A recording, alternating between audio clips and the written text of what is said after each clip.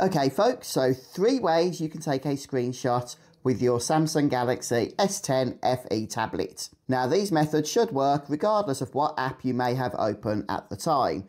So for example, here's a YouTube video I made for another channel. Let's go ahead and take a screenshot using the fancy method, which is simply a swipe with your palm from side to side. And you can do this from either side. A simple swipe with your palm will take the screenshot for you. Now, not everybody is going to want to smudge their screen with their palms, so the fancy way may not be for you. Now, the second method does keep your hands free from the screen, so no smudges, but it can be a little fiddly on a larger device such as this.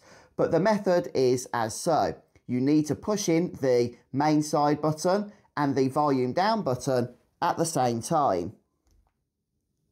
And there you go, you get these screenshots. Now the third and final method I'm going to show you has the advantage of not smudging the screen with your palm, as well as not being as fiddly as the second method, having to push 2 buttons in on the side at the same time.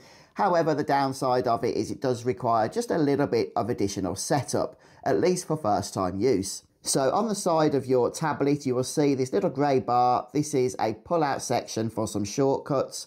So we'll pull out the shortcut bar and just tap the settings icon down at the bottom.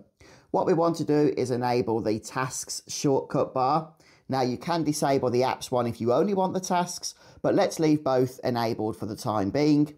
And now if we close out of the panels here, when I open the shortcut bar again, I can swipe a second time and bring up the tasks menu. Here you can see the take screenshot option. Simply select that and the screenshot will be taken. So now that I've set that up, I won't need to enable tasks again. It will always be there for me when I swipe from the right, and I can also swipe back over to the app shortcuts that I have selected whenever I wish. So there we have it then folks, 3 methods of taking a screenshot on your Samsung Galaxy S10 FE tablet. Let me know what you think and I'll catch you in the next video.